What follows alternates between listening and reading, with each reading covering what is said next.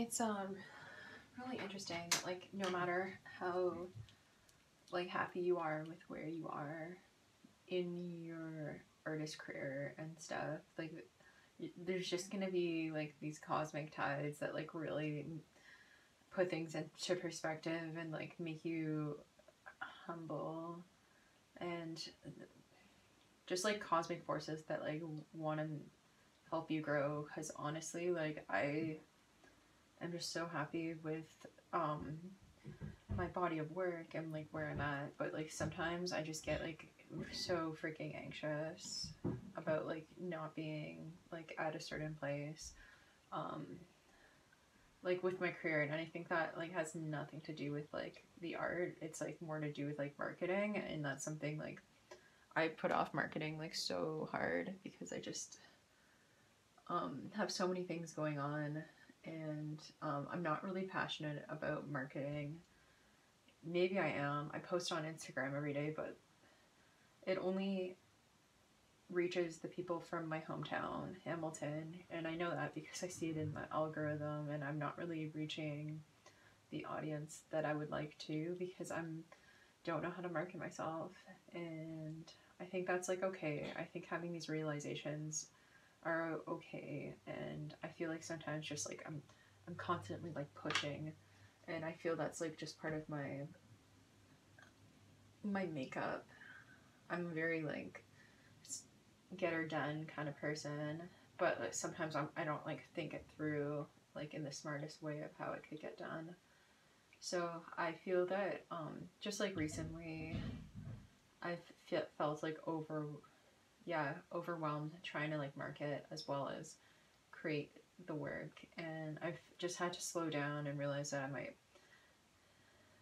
I might need to get some help with that, because it's not easy like being a jack of all trades. Like at the moment I'm just finishing up my website, and I can only spend like a little bit every day on it because um, it takes so much energy. But I think it's nice to break things up like that. I'm that kind of person. I like to break it up. Um,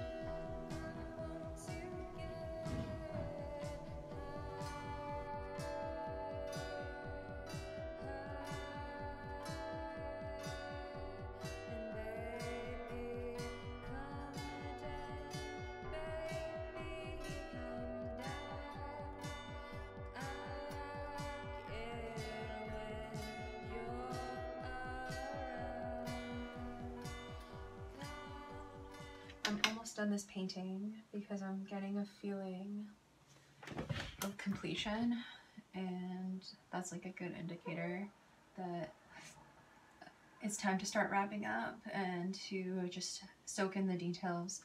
So you can see that I kind of outlined in chalk. This is something that I do as like I outline, like I have it here, like places that I need to fill in so that I'm not overwhelmed. I just kind of do an overview of what needs to be finished.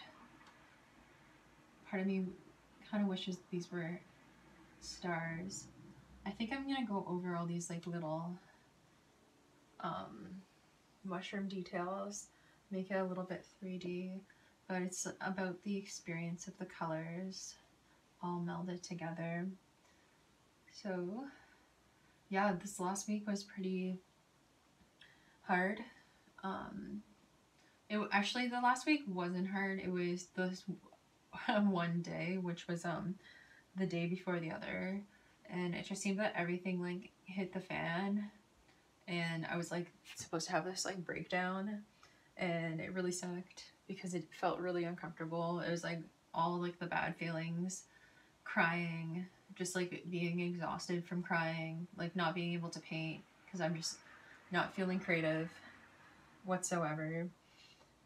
And so I had to sit with my feelings because I'm completely straight edge at the moment.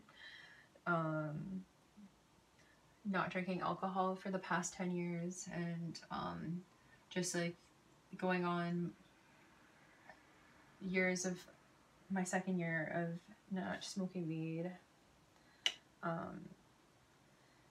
which I was never really like a big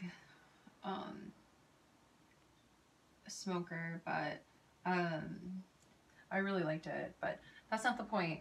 I just like know in the past, like as a teenager and stuff, I would numb my pain with that, and that's why a lot of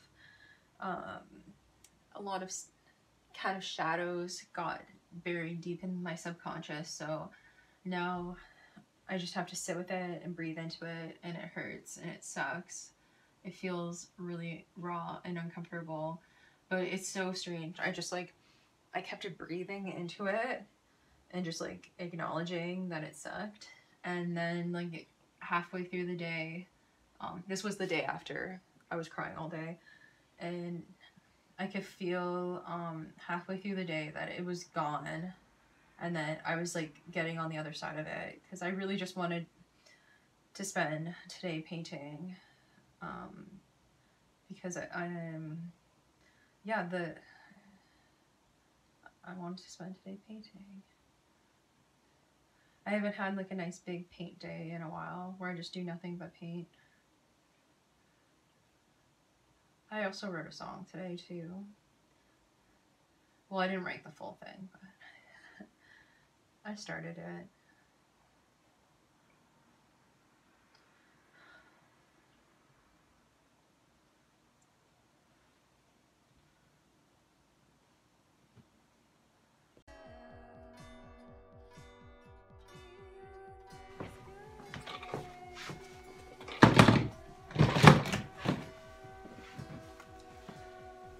So I wanted to come and tell you a little bit about this painting, and I thought I would dress up for the occasion. I wanted to tell you more about this painting. So my best friend Allison, she told me in art school that it's important in order to make a painting interesting is to juxtapose things that wouldn't usually go together. So my whole desire was to make a forest field full of mushrooms, and I wanted to juxtapose that with white rabbits, and just having them blend in. And then I juxtaposed that with the trees with the eyes, and I thought it would be interesting to just have these three simple elements instead of like putting too many flowers or anything. So for me, mushrooms obviously represent consciousness and being able to open the doors of perception, and as well as knowing that everything in nature has a consciousness. So it's exciting to just like experience the forest knowing that it's alive and breathing, and part of me feels that this is how nature views itself, just like bright and full of color, without like the conditioning of humans who grew up in the cities, who kind of have been schooled to think a certain way. In nature, it's just part of like its DNA, like straight from the source of creation, and it has just like a really like earthy feel to it. And the earth is just like so colorful and beautiful and bright and magical and perfect in its chaos, and just like it's so extremely beautiful with the sacred geometry that we find all over nature. I just really wanted to take this idea and make it big and just like inspire you to think about just how magical nature is when you're outside. So the cool thing about this one is that I also wanted to do like an image of mushrooms. So I wanted to create like a wallpaper kind of design. So I took a high quality picture of these mushrooms, and then I put it on my iPad. I put them all on my iPad, and I cut them out, and I put them uniformly on here so they would all fit on this little canvas. So this can be made into even bigger patterns, and I'll show you how I did that.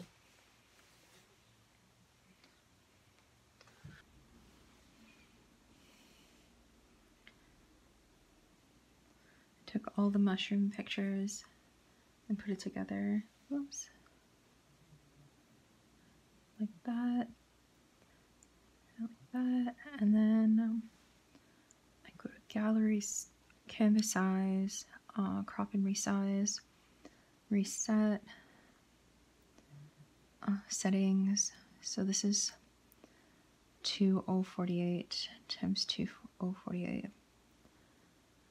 Oh man, I have to do math. So I just need to like use my calculator.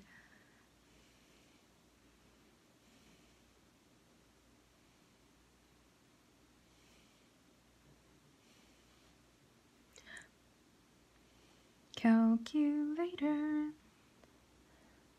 I have no clue where the calculator is on this. I'm sorry that I can't just do math. I'm really, really not good with numbers, even though I try. Sometimes I get numbers mixed up with letters. And I think that's interesting that I've discovered. Okay. Okay, 2048. 48 plus 48. 16. 96. 96. 4096. 4096.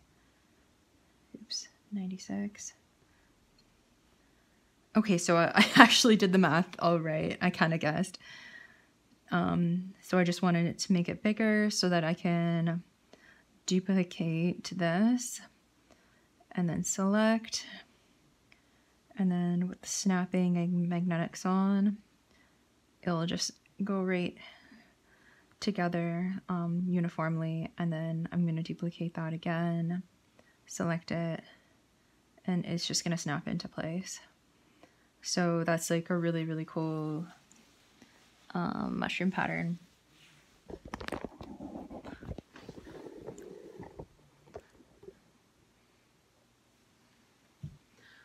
So I found with the iPad that I really don't like painting on here. I like kind of designing things and doing what I need to do, but I really like taking my paintings and then turning them into wallpapers or like fabric patterns. And this is what I created with the mushrooms from this piece by importing them into the program and isolating them and organizing them. And this is just an example of what it's going to look like at the end. And it all came from nice canvas and paint. So it's amazing what you can do with a little bit of paint and a little bit of canvas.